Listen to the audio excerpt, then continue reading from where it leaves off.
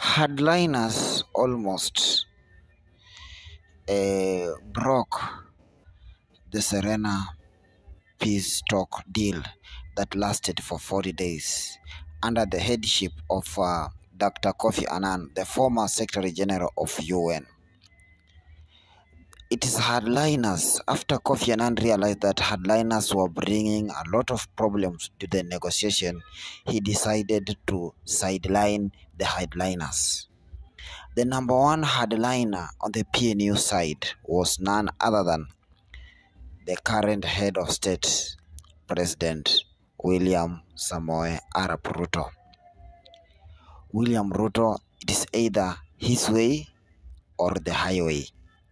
And Kofi Annan, in his memo, was able to reveal that had he allowed Ruto to remain in the negotiation table, by then he was supporting the former Prime Minister Raila Amolo Odinga. The Serena peace negotiation would not have been fruitful.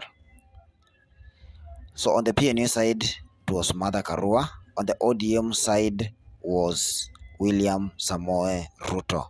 Martha Karua was a tough speaking. That's where she earned a name, the Iron Lady. So on Kibaki side, Martha Karua was a very tough. So those were the two main headliners during the Serena peace talk. As the Azimio intensify their weekly protests across the country, all signs are indicating that we are going to have a handshake. International community is pressurizing the two guys, the president and the former Prime Minister Raila Odinga, to have talks.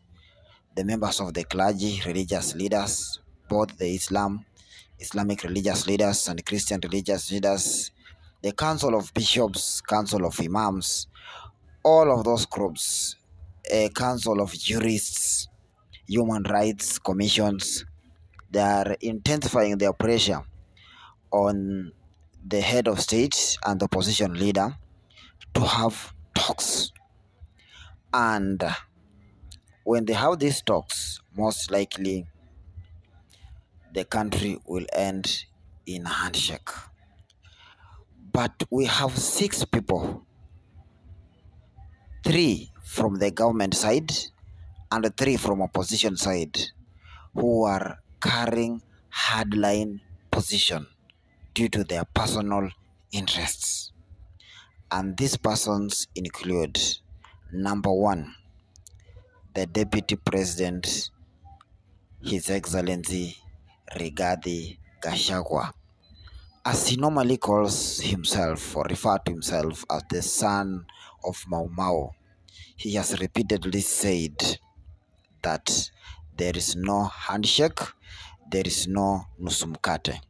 And if Raila don't know him or them, then he should ask Uhuru Muigai Kenyatta. It will be very difficult for Rigathi Gachagua to allow President William Samoei Ruto to enter into handshake with Raila Amolo Odinga. The second person is Kimani Ichung'wah, that is the Kikuyu MP and the majority leader in the National Assembly. Speculations are from his speeches that maybe he's the one who masterminded the invasion of Northland City, the land that is believed to be owned by Kenyatta family. And the third guy in government side is none other than Ndindi Nyoro.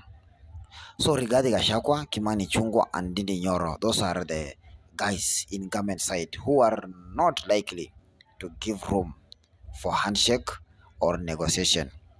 And these might be the reasons why they are not willing to allow His Excellency President William Samoei Ruto to have negotiations or peace talk with Raila Amolo Odinga. Number 1, the 3 guys at the moment hold immense power within and without the government. So if Raila Odinga joined the government, he will dilute their power. because he will have to take some powers from them and amass to himself and to the people around him. So this fear of diluting their power with the entrance of former prime minister in the government gives them a headache and makes them to have a hardline position. Second reason why the trial or the three guys would not allow President to have talks with the opposition leader Raila Amolo Odinga is that Raila is likely to break their party, which is United Democratic Alliance. Because from history, when Raila Amolo Odinga joined KANU during the later days of former President Daniel Torotich Arap Moi, KANU went down. That's the time they said Jogoo alimeza tingatinga bila kuzimisha engine. So that is where Raila earned the name Tinga. KANU went down. The time Raila Amolo Odinga had a handshake with the immediate former president Uhuru Muigai Kenyatta, Jubilee went down, and some of the repercussion is William Samoei Ruto, who was the deputy party leader of Jubilee, and his allies were chased from the party, and in fact it's in record, the Secretary General of Jubilee, Raphael Tuju, barred them from accessing the party headquarters at Pangani. Now, hardliners are in both sides of the coalition. On opposition side, one of the main hardliners, and surprisingly, she played still a hardliner role in Kibaki administration in 2007-2008 post-election violence, is Mother Karua. I am very sure that before Mother Karua joined Raila Odinga in this protest, Raila Odinga must have explained to her what they want and what they are going to fight for.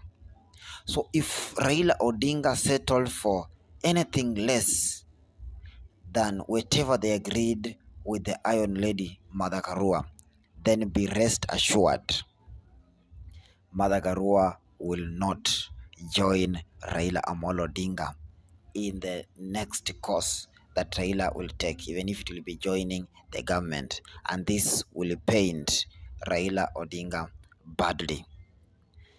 Another hardliner is Oburu Odinga, that is the Siaya senator. This is the elder brother to Raila Amolo Odinga, and he's one of the greatest advisors to Raila Amolo Odinga. They have learned from mistakes they have done in the past. For example, this handshake, it is widely, the handshake that Raila Odinga made with President Uhuru Kenyatta, it is widely believed that it is the reason why Raila did not become a president in 2022 general election, because Raila went alone. He deserted his allies like Musalia Mudavadi and Moses Masika Wetangula. Then when President Uhuru Kenyatta gave him development, he also just took the development to Nyanza. So other areas who have been the stronghold of CORD, then Azimio, he had to lose a good number of supporters due to that. So Oburu Odinga will not allow Raila Odinga to do the same mistake that he did in the past. The Swahilis normally say mtoto wa nyoka ni nyoka. Another hardliner is Raila Odinga's daughter, who is an MP for RAILA, East African Legislative Assembly, Winnie Odinga. She is also a hardliner. Raila must sing to the tune. The minimum conditions that Raila should give to the President William Samoei Ruto for them to have a handshake must be met. Failure, the maandamano should continue until the end. So those are the three guys from that side, and some of the reasons why that they will give Raila not to relent or not to heed, not to join a handshake without them is that a deal, they must strike a deal that shall give Raila an appointing authority, a deal that shall give Raila a budget for development, and many other things. So those are the 6 guys from both sides of political divide that might hinder a handshake soon, because the Serena talks took 40 days. So we don't know how long the handshake between William Samoei Ruto and Raila Odinga will take, with these 6 hardliners being on both sides of political divide. But as it's normally said, time will tell. What's your take?